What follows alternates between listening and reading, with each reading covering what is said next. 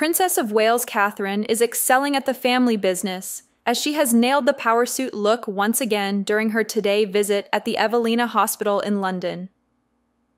This solo outing showed it was Catherine's business, as usual, as she won't hide away, since being dragged into the royal race storm by performing a very subtle gesture. The princess is no stranger to a power suit moment, but her most recent one has an extra special personal meaning. The creation was courtesy of iconic British designer, who designed her wedding dress for her 2011 ceremony with Prince William at Westminster Abbey. She was seen wearing a petrol blue two-piece suit comprised of a form-fitting blazer and skinny cigarette trousers by Sarah Burton for Alexander McQueen. She added a slim-fit knit in the same shade and tucked it into her trousers.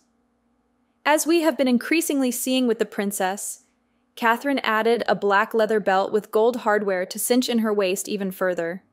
Completing the look, HRH opted an elegant stiletto heel.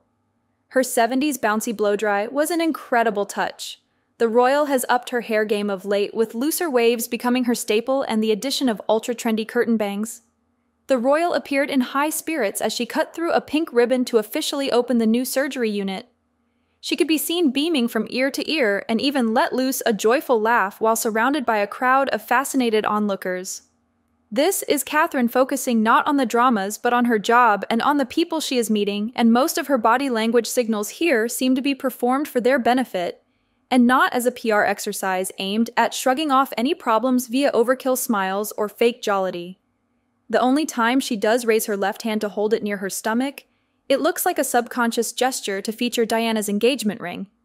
This gesture has been seen more than once during the current round of criticisms emanating from Scobie's book, and the gesture could hint at the idea that it's Diana's strength she is drawing on, especially as this visit is to a children's hospital, and some of the rituals of supportive and reassuring touches and hugs will be very similar to rituals that Diana once used during similar visits. In addition, our princess was keen to focus on others during the visit rather than herself. She began the visit by meeting 9-year-old Ella Moth, who won a competition to design the artwork for the new unit.